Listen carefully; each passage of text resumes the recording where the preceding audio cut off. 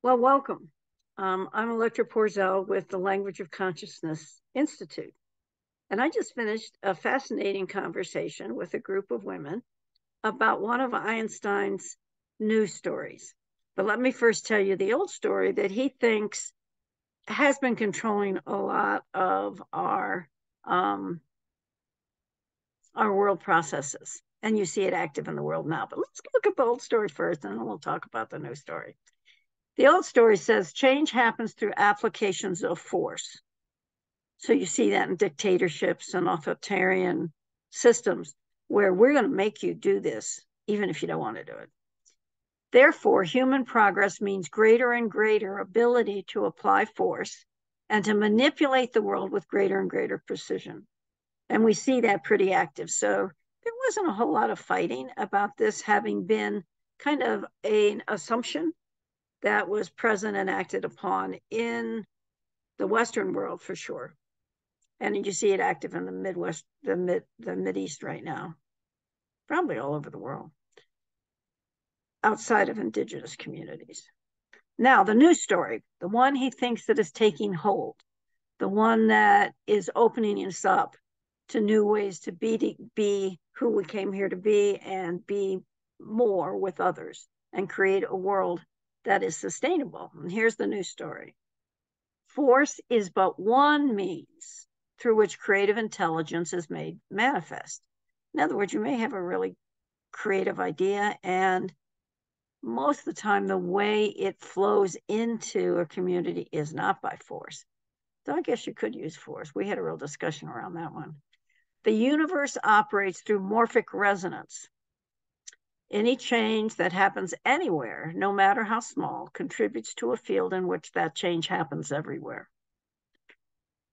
Let me repeat that again. Any change that happens anywhere, no matter how small, contributes to a field in which that change happens everywhere. The first example we all thought of was the 100th monkey. And in that, a skill was discovered by one monkey, and then more and more of his tribe, her tribe, started using the same skill. And before they knew it, all the monkeys on several different islands were using the skill, even though they really hadn't met or observed the other monkeys.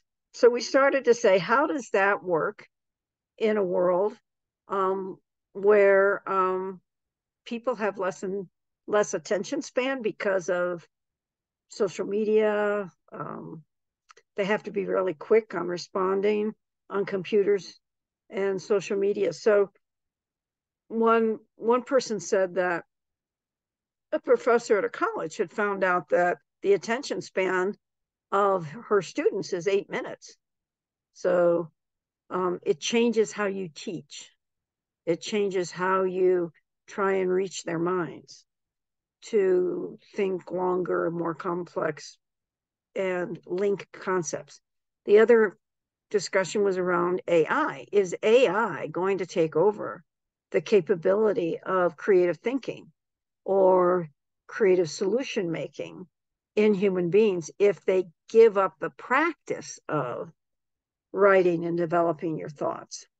And I think a lot of people have given up the practice of writing and developing their thoughts. And a certain percentage of the population still does it. The real question would be, are we robbing future generations of that capability if AI writes everything for them, put it that way? So that was like, oh, what's going on? Now, what will that look like? One of the things we started talking about was trauma. And years ago, the only things that were recognized as, well, like even if you go back to the mid 1800s, there was this railroad whale syndrome, in which if there was huge accidents and if the people weren't hurt, they didn't understand why they had any other reaction to it. Well, you didn't break a leg, you didn't lose an arm, so we don't know why you're acting the way you are. Well, it was the first time PTSD was actually recognized as a function. But what the society did then was they said, well, there's something defective with you then. And the people would take that on about themselves. And that thought pattern was, I was defective because I still have whatever response I have. And that was probably true. I don't really remember PTSD or that conversation about those reactions till after the Vietnam War, being mentioned a lot. And maybe it was before, but in any case, what we're talking about is a recognition by more and more people about a certain state. Now, one of the examples at the end was, well, we've gone from not recognizing trauma to overemphasizing trauma, that people live their trauma. And if you recognize yourself, like, I came from a dysfunctional family, I was blah, blah, blah, blah, then you identify that and you never change it. So it became an identity instead of something to work through and release so you can be more. So we started talking about all the different ways that are out there now for people to be able to open up to greater possibilities for their own lives. And yes, we have generational trauma, we have species trauma, we have trauma from marginal groups that we may be in. The real question is, do you identify with it? And what are you using? Well, how can you release the trauma so that it no longer has an impact on how you live your life? We mentioned the language of creation templates.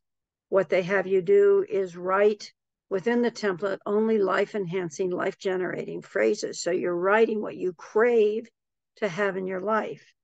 And the more that your mind, all those neural networks are now connected with life-generating, life-enhancing phrases, the field of you gets a different balance. So instead of having the life-defeating trauma, you have all these different phrases around what you want in your life. Tantra always says, like, you just create a bigger field.